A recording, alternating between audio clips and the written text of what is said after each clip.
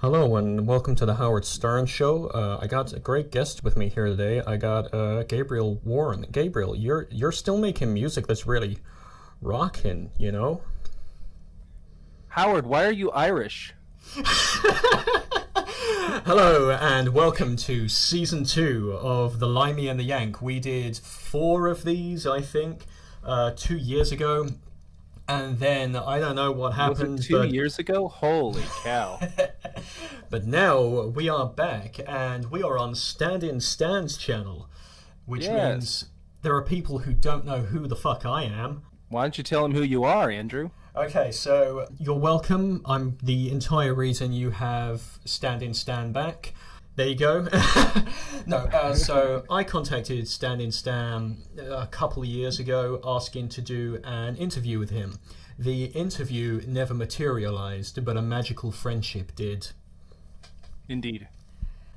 You came back to YouTube. I edited a few of your videos, and then your brother, Confused Matthew, came back a couple weeks or a couple months later, and I'm going to claim credit for that, even though it's probably not me.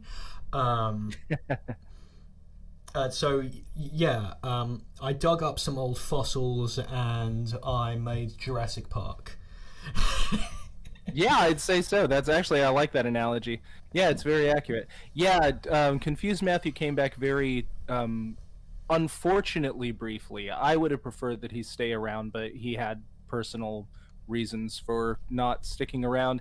And I did, thanks to you and your editing talents, make a few videos a couple of years ago, and I was doing things, and then life happened, and then life happened again, and then more stuff happened, and now I'm trying to slowly crawl back to a place, now that I have a schedule that's conducive to that of a human being, slowly get back to a place where I can just talk about things again, which is one of my favorite things in the world to do. So yeah, good stuff. So we did a very short first season of this where we tried to just figure out what exactly we were doing, and we did that for 4 episodes, just talking bullshit. It actually started with Ready Player One, which is obviously that book that you really like and I really don't like. But the bottom line is you can find all of season 1.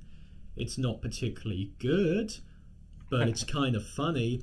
And yeah, we're going. So with that, so YMS roasted the shit out of your brother, didn't he? Which is the springboard for today. Yeah, he did a reaction. Well, specifically, somebody recorded him. Well, they didn't record it. They edited him reacting to my brother's old Lion King review, which a lot of people have had very strong reactions to over the years. And he found out about it because he has a really small following on Twitch as just himself. He doesn't do Confused Matthew anymore. But he found out about it, and people were asking him about it, and his answers to their questions were, I don't know, I haven't seen it, I don't do Confused Matthew anymore, blah blah blah. So being the kind of guy I am, I watched it in its entirety, and I was going to go on my YouTube channel for the first time in ever and just kind of live stream a little reaction to a reaction thing, because I thought it was really funny, and I like Your Movie Sucks, and I thought it was just a funny look at his old review and kind of the impact that it's left on some people. And what ended up happening was my brother actually came on the stream, and Confused Matthew and I kind of reacted to it together, and Your Movie Sucks saw that, and I wish I could apologize to him for having to listen to it because the audio was terrible. You didn't get to listen to the cleaned up version either. Yeah, they should listen to the cleaned up version. Yeah, anybody should, which thank you for that, by the way. And so so we watched, so he Your Movie Sucks reacted to our reaction, and it was equally good and equally funny, and just the whole thing was really cool and super positive and all that. I haven't seen his reaction to the reaction. Like, what was kind of the gist of it?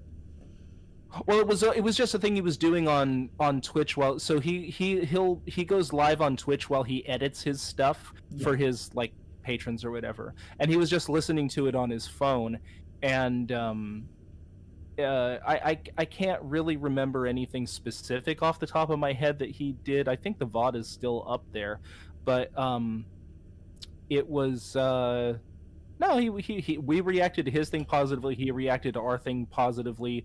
He reached out to us on my YouTube channel. You know what sucks is that that video now has well over 1,000 views because he posted it on his subreddit. So it's the most attention.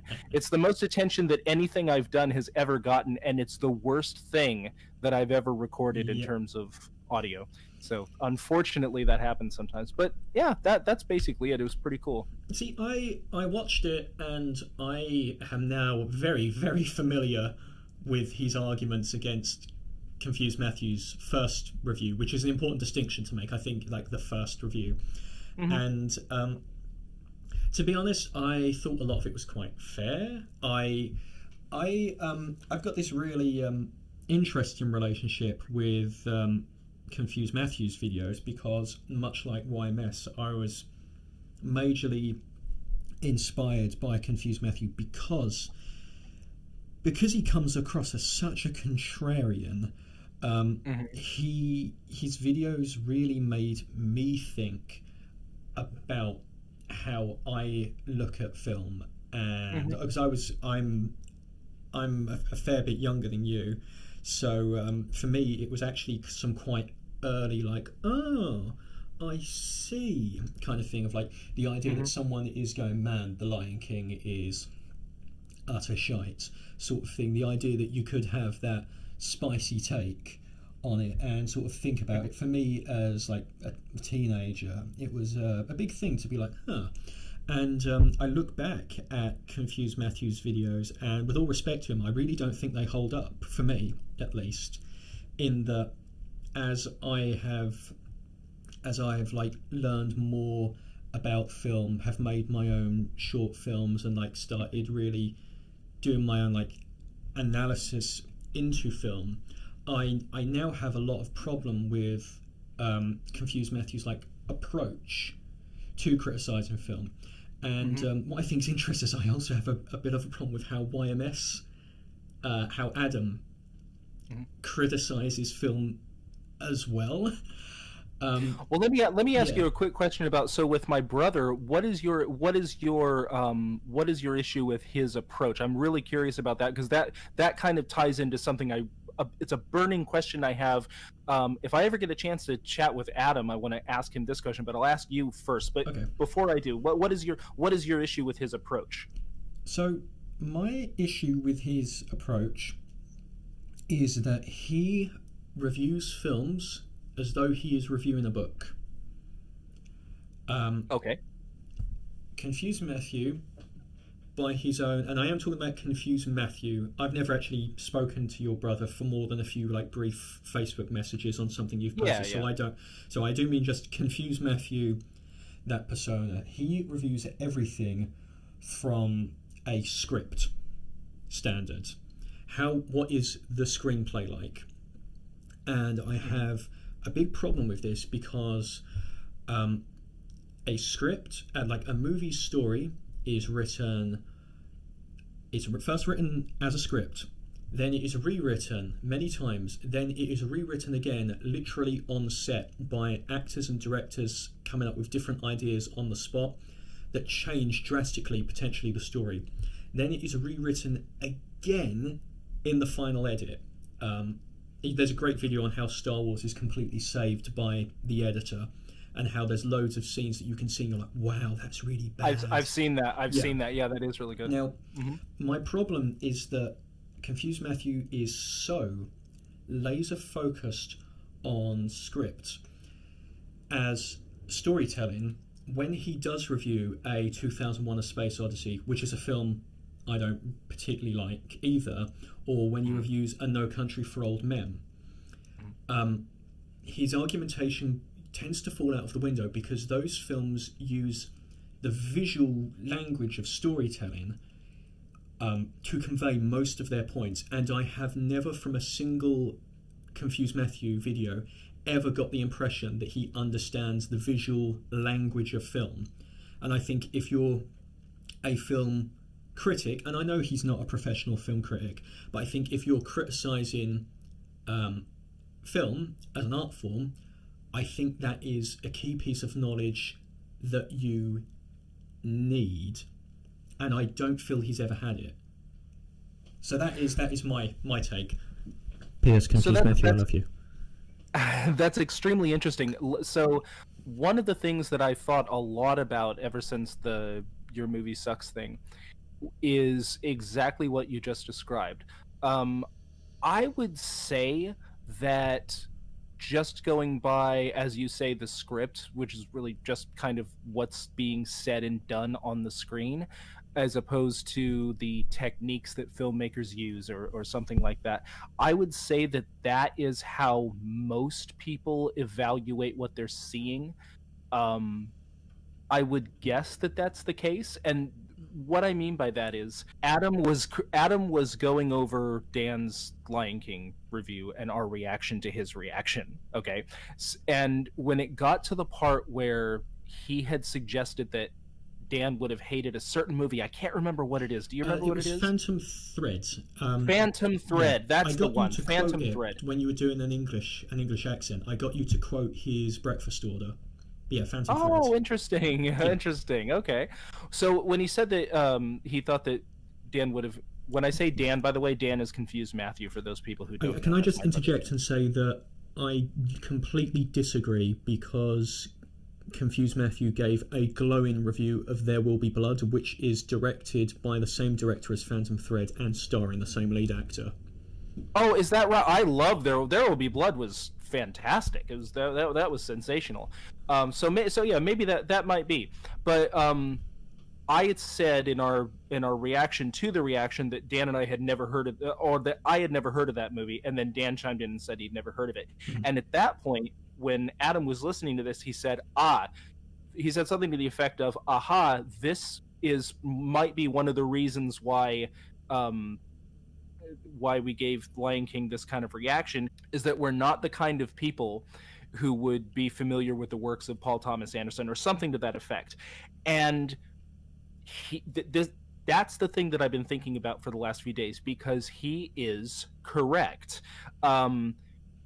Adam from Your Movie Sucks, as well as yourself, you guys watch movies in part because you love movies. You guys both appear to love the art of filmmaking as a subject. Mm-hmm.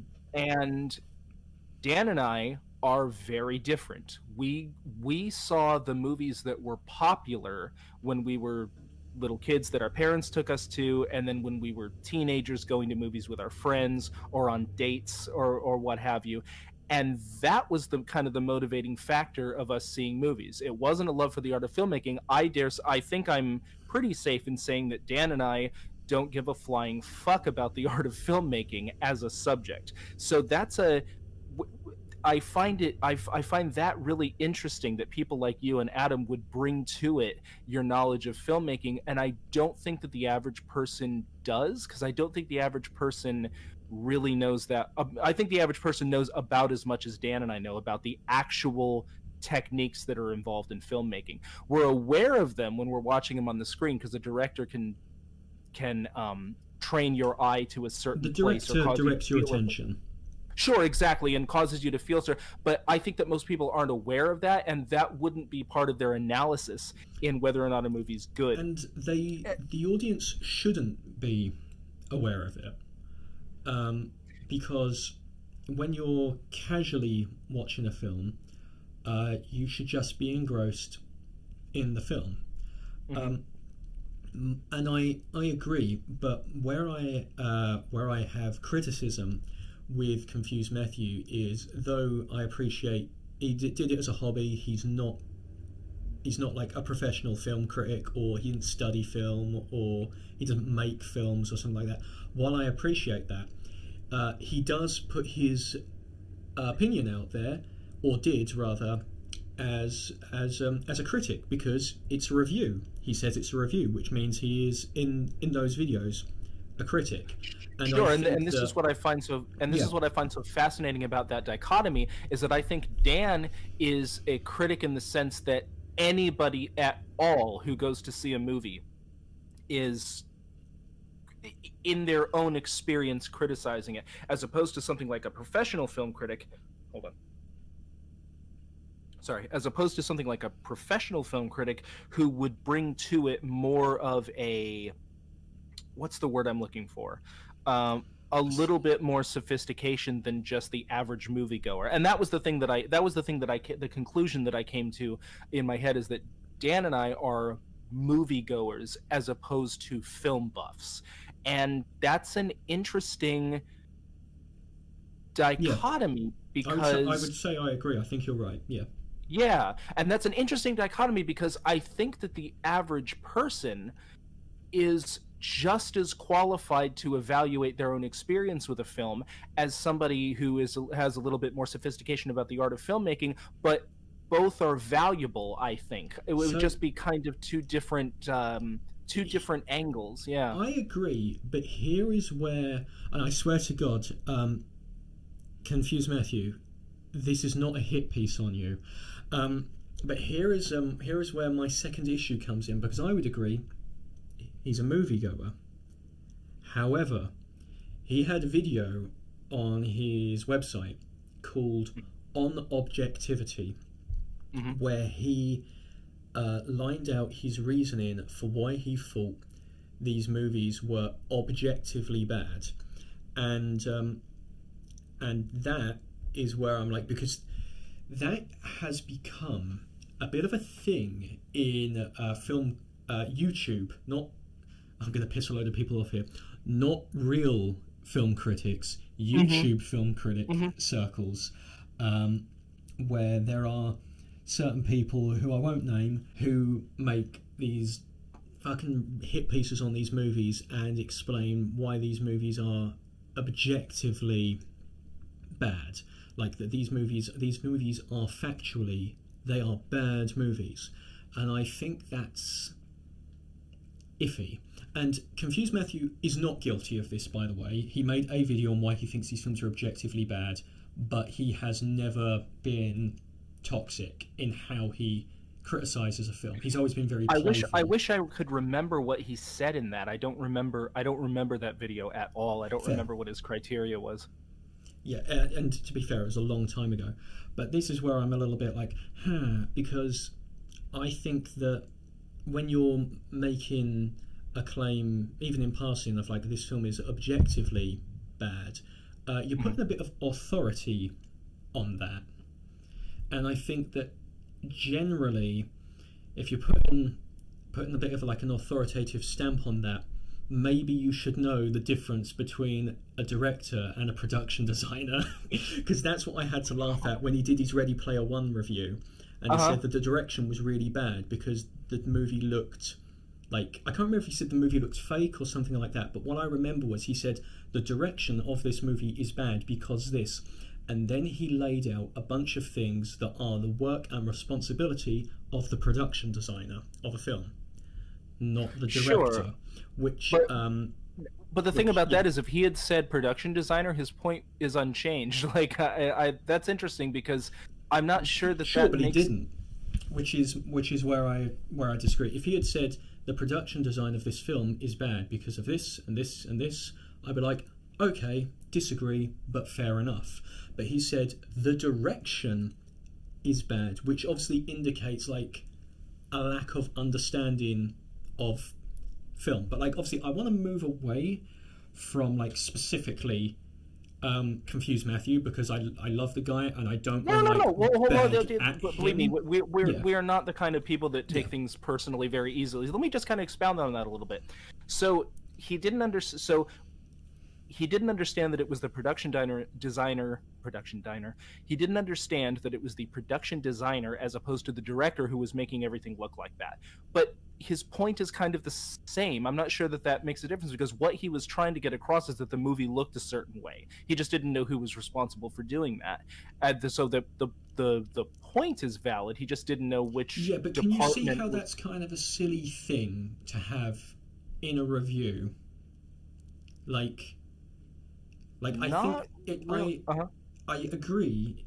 His point, in essence, is unchanged, but I think it speaks to the quality of the information that you are getting, and obviously I'm probably going to come across like a right fucking snob. I'm largely playing devil's advocate here because something that I equally don't like is I don't like people who just like nitpick films to death. Like there was a video that interestingly on YMS's podcast, Sardonicast, YMS and his friends tore this video by Patrick Willems apart, where Patrick Willems made a video where he essentially said you're watching movies wrong, which was clearly hyperbolic, and it pissed them off, because what he said if you are taking a film and you are nitpicking every little piece of it and trying to like come up with loads of little plot holes that don't matter to try and like overall say the film is bad, you have probably missed the point of the film.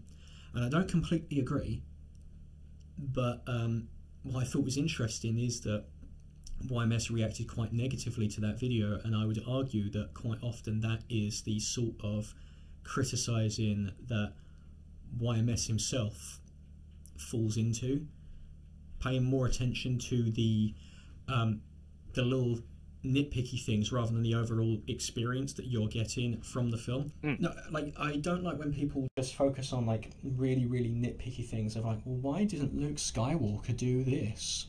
Why didn't Marty McFly just do this? It would have saved all this time, because it's a lot of the time it's like, because you need to have a certain amount of bullshit in order for a film to work. Of course. You know, this is what, talking about Star Wars, even though I agreed with everybody that the, what was it, The Last Skywalker? What the hell was the last one called? The third one? The most recent fan fiction that got into cinemas, yeah? Rise of Skywalker. Rise of Skywalker. Yeah, even though I agree with everybody else that that movie was bad, for probably all the same reasons, I think people were overreacting even to how bad that was just by the nitpicky shit. I think the Star Wars films are actually a fascinating example, because I would argue that in concept the prequel films are easily better than the sequel movies that Disney has made. But Jesus Christ, you wouldn't know it by watching the films, would you? Like it really depends. I would rather watch the sequel films any day. I don't like watching the prequels. I agree. I don't. Yeah, but in terms of construction, would you rather see something that was really badly made, or a story that was really badly told? That's because the prequels didn't really have a story. They were just all over the place. It was just politics, wasn't it? It was hard to follow. It was they were just events that they needed to have shown on the screen, and occasionally interrupted by lightsaber fights and a bunch of just completely terrible dialogue, terrible characterization, terrible plotting. As opposed to the sequels, who were that actually had a lot of promise and just dropped the ball every time they could have made this something great. Every time they could have actually capitalized on something that they established, they just failed. So it really depends. Would you rather have very low expectations not be met, or very high expectations not be met? They could have gone anywhere. Like, they didn't need to do Rebels and Empire again. They could have made it about a civil war within the Jedi Council, like the new Jedi Order that I think in canon it did exist in the Disney. They could have made about like an inter-civil war with like Jedis fighting Jedi. They could have made it anything, but they went with the familiar. They went with Well, I can understand why they did that traveled. because Star Wars was made for general audiences, and general audiences really wanted something that they could have again. But my thing is, even that they did wrong, because they started out with a kind of a soft reboot of the Literally original, just the where you first have one. kind of Yeah. a situation where somebody has to figure out who they are and their place in the galaxy or whatever, and Yeah. learn to be a Jedi and all that. And then in the second movie, somebody very creative finally did Steps in. something unexpected in a Star Wars movie, and Mhm. did something that people didn't expect, and that wasn't conventional, and that took your expectations and turned them on your head in a good way, not in the way that like Red Letter Media described. I think they thought that they were doing that just to do it, and it didn't seem that way to me. It seemed like they were doing this for a purpose. And then in the third movie, they had the original guy back, so he just fast forwarded everything to try and get the outcomes that he wanted, and Yeah, that was what was weird, because Rian Johnson ends the trilogy with the second film. Yes, Basically, well, like- and starts something, yeah, starts something very new. I mean, you could almost watch Yeah. that as a standalone. And I fully appreciate that it was polarizing, and that some fans didn't like the direction, didn't want it to go that way. But what I also think is that I think a lot of people who are watching Star Wars are not old enough to remember when Empire Strikes Back came out, because that one was also really polarizing when it came out. Mm-hmm. That one was Indeed, it really was. polarizing. That one, Indeed, it was. Yes. it drops "No, I am your father" on Luke Skywalker. Like, it was polarizing. It was different, and it pissed people off. And I don't think people are old enough to remember the actual reaction. In the same way that I don't think that young kids who are seeing those films now, like 6 or 7 year olds that are going to see the Star Wars films, I think when they grow up, I think they'll just kind of see The Last Jedi as a film. I think Rise of Skywalker will always be weird. I don't think you can ever get past the fact that The Last Jedi does not contradict The Force Awakens. It gives you new revelations about The Force Awakens. Rise of Skywalker does contradict The Last Jedi in theming. It doesn't contradict it in narrative, but it does contradict it in theming, and that's, I think, a really big problem. I agree. Really big problem. But saying on like what you were saying about a story, would you rather see a story well told, or like interesting ideas not well told? This is why I actually divide the room, divide the audience. I like James Cameron's 2009 film Avatar. I like it. I have heard every complaint in the book about it just being Dances with Wolves, just being Fern Gully, and I literally do not think any of those complaints matter. It tells its story well. It's not the best story, and it's not the best film, but your thoughts? I saw it. What year did that come out? 2009. Jesus Christ. I saw it when it was new. I didn't see it in 3D because I knew that was bullshit. I think you missed out. Really? Well, I'll just very quickly say, it didn't use 3D to make shit jump out at the screen. It used 3D to make the trees and the world look either more forwards towards you or more backwards, to make the jungle and that look deeper. Mm-hmm. It didn't have like constant arrows shooting out of the screen, or like a ping pong ball going. Yeah, like a paddle. Yeah. Totally. I heard that at the time, and to be perfectly honest, I still didn't miss it. But I mean, that's cool. That's cool. But I saw it in the theater once. I have never seen it again in the now 11 years since it's come out. Mm-hmm. I've never thought about it for an instant after I've seen it. It has evaporated from my mind. A lot of people say that. Really? Yeah, there's a great video by Jenny Nicholson on the Pandora-themed land within Walt Disney World. Oh shit! Yeah, I saw that. Yeah, I saw that. And the whole thing was about how they did all of this kind of as a reaction, but in doing so they kind of made a themed land based on something that wasn't really in the cultural zeitgeist. And by the way, I've been there and it's fantastic. It looked really cool. It looked really cool. Well, I remember hearing at the time that and I never know how real these kinds of stories are, but I remember hearing at the time that there were people who were actually like getting depressed that Pandora, that was the planet, right? Yeah, I heard that was that it wasn't a real place, and people were like really upset about that. So yeah, hey, cool. Now they have a place they can go to. Yeah, and I actually think that those stories about those people having like post Pandora blues, ironically, because the people there are blue. I think the stories of them having that sort of depression, I think that speaks to a fact that I think for a lot of people, those Avatar films, that Avatar film, there is going to be a sequel apparently. He's been saying it, he's been threatening us with a sequel for years. Apparently they just finished filming it. Wow. But I think it must have struck a chord with some people. I wouldn't say it struck a chord with me. I don't think about it tons, but when I do think about it, I was like, yeah, it was a good film. It was a story well told. I don't think about it very often, but I would never claim.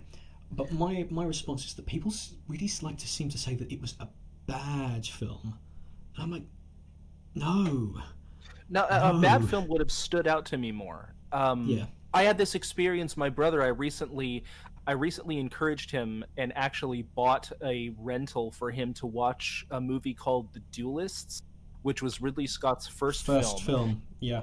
Yeah, and I saw it very recently. I had never heard of it, and it's kind of come back into popularity now as kind of a cult classic all these decades later.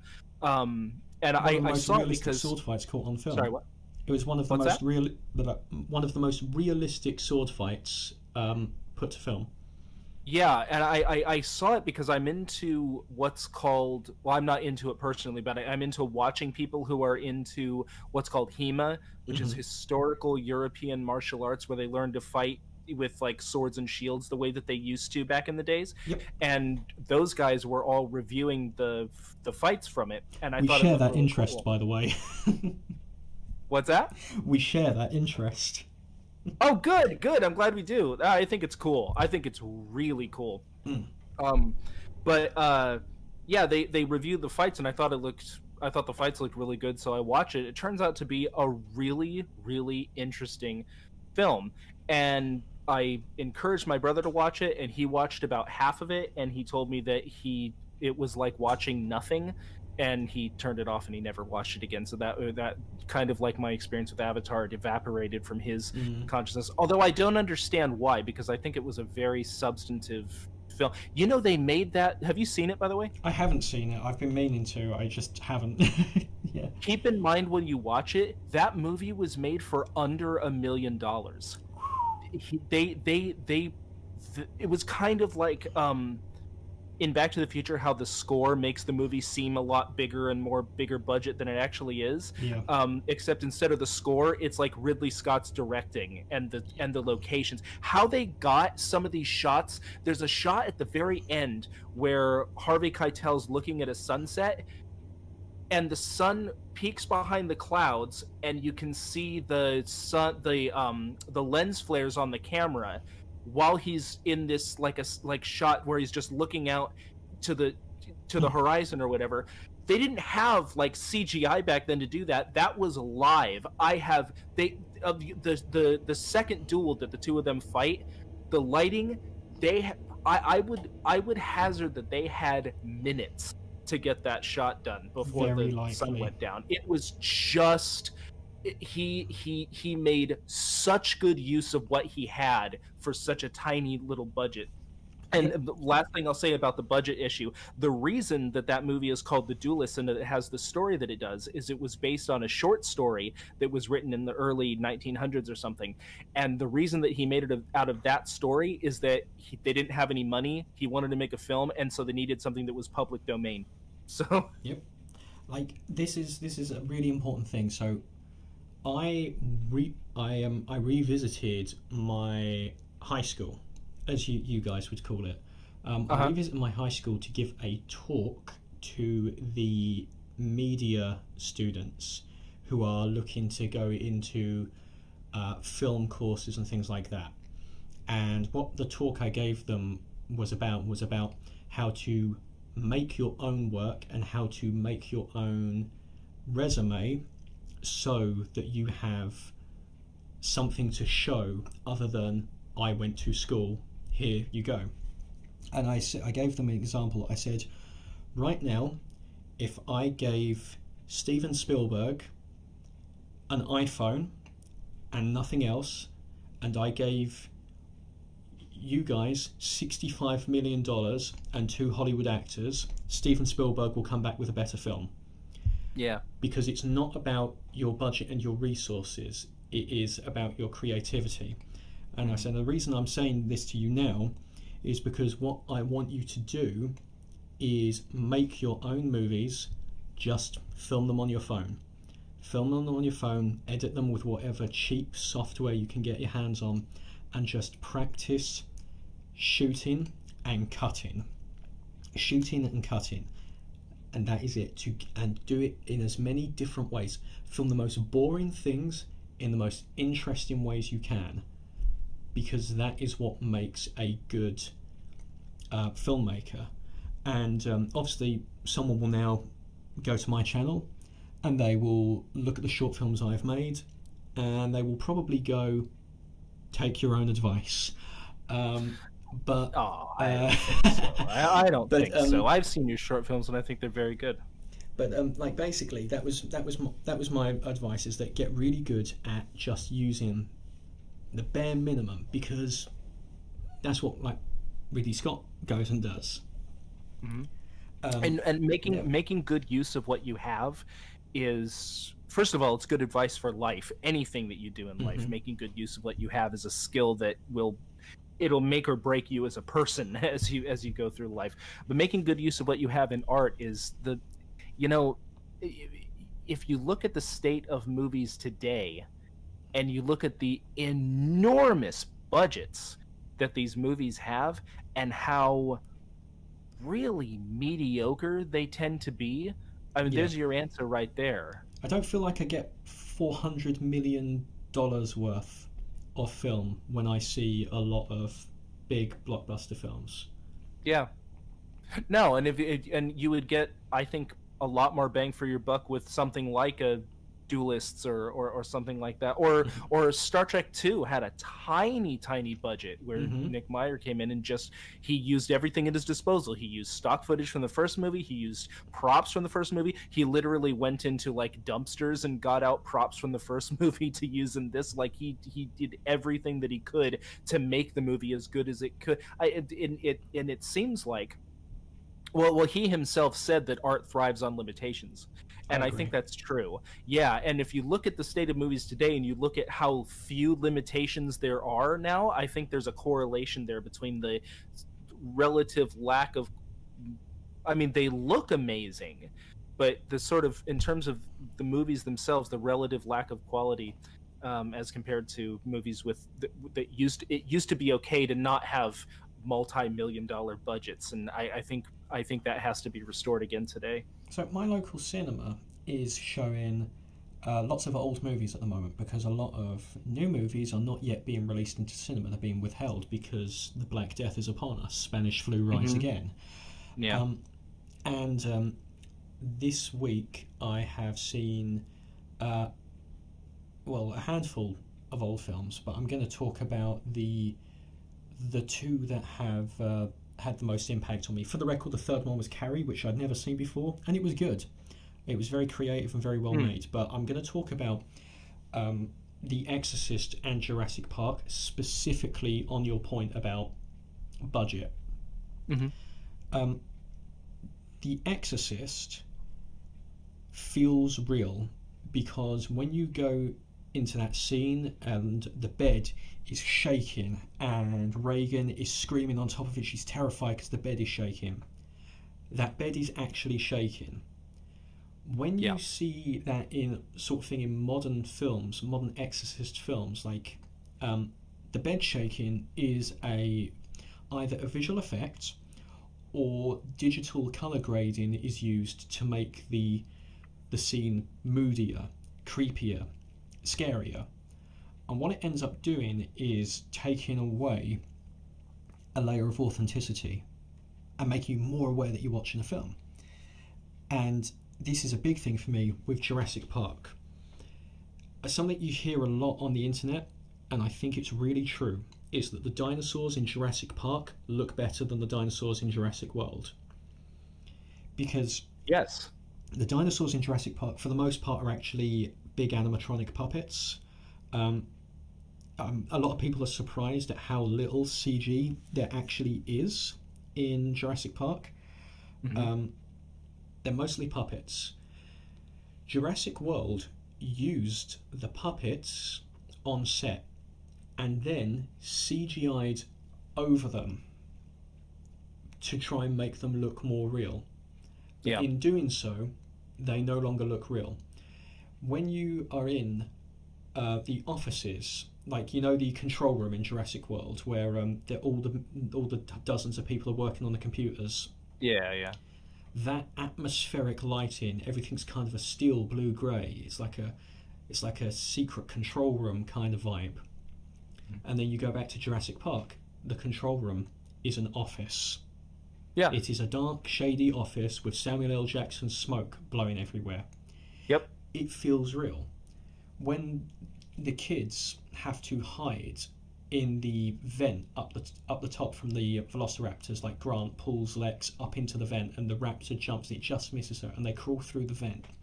It's not like a movie vent where everything's again blue and grey and like harsh light. It just looks like they're in a vent, like an actual vent. And I think that is a big problem now. I think that in trying to attain something deemed as cinematic, I think so many blockbuster films nowadays just miss the grit and authenticity of being in the moment in the film.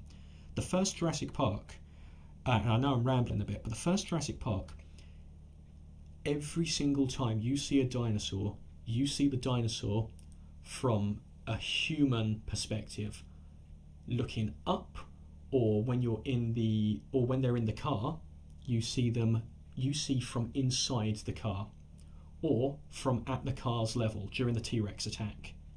You never get these big aerial shots of the T-Rex like you do in the Jurassic World films. Everything is from a human level, so those dinosaurs always feel like they're real. Plus the fact that it's dark and raining hides when the CG is... Like, the CG doesn't show its age very much because most of the time when the dinosaurs are CG, they're in the dark and it's raining. Yeah. But yeah, that's a big thing for me that you sort of jogged my mind on when you said like the size of the budgets, but not necessarily getting 400 million worth of film. Yeah. Well, and another thing about the original Jurassic Park films is that you're seeing the dinosaurs from the human perspective, but the actors are seeing the dinosaurs too, which is, I think, it seems to me, actors now, if they're in a particular genre, they have to practice pretending like something's on screen with them, and almost like how an actor has to practice doing a phone call when there's nobody actually on the phone, but like in an actual scene where they're supposed to be interacting with something or somebody. And I think that's a serious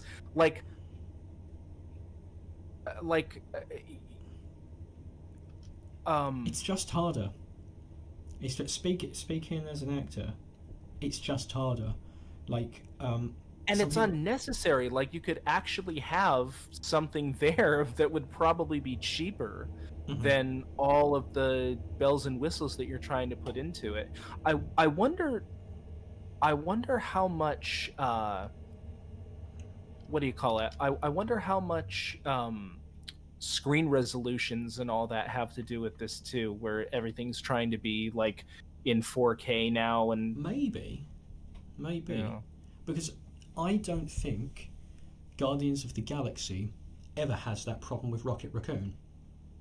Because Yeah, I agree. yeah, because there is actually an actor there who plays Rocket Raccoon on set. It's Sean Gunn, James Gunn's brother.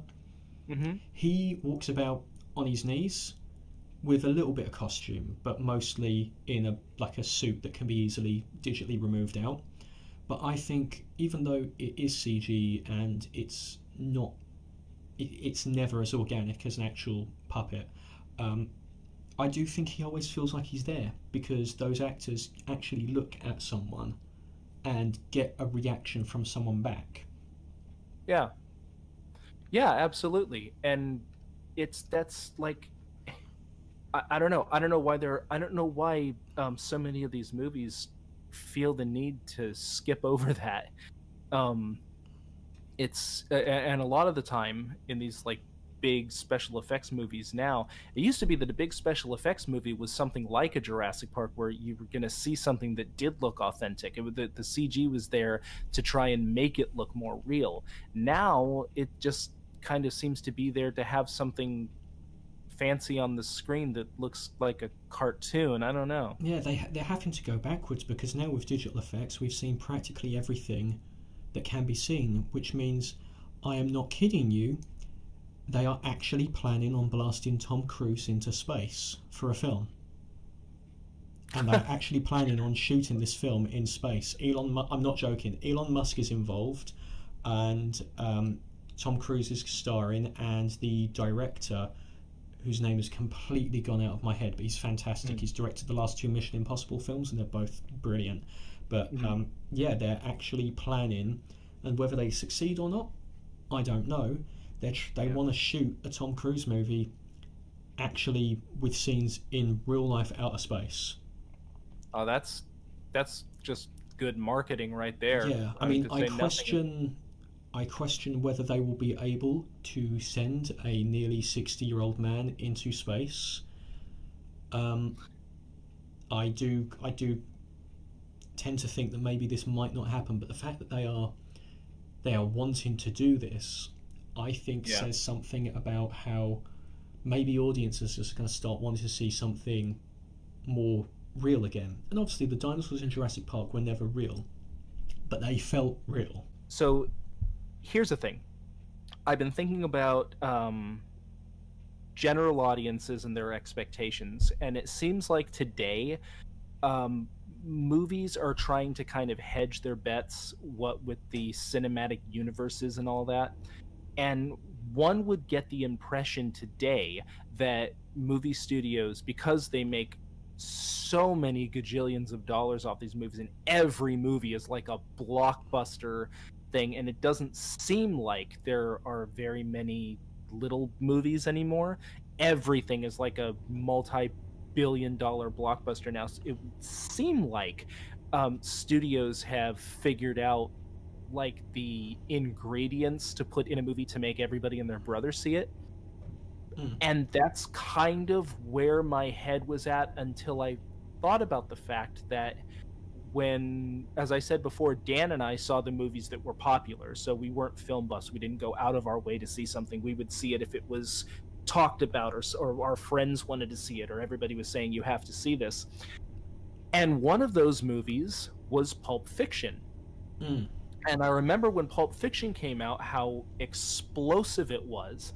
And I also remember that after Pulp Fiction came out, there was a brief resurgence of, I don't know if art film is the actual term, but more artful movies like Magnolia and things that were kind of oddball, and things that were kind of unconventional movies. And everybody wanted to make those kinds of movies because those were the ones that were selling.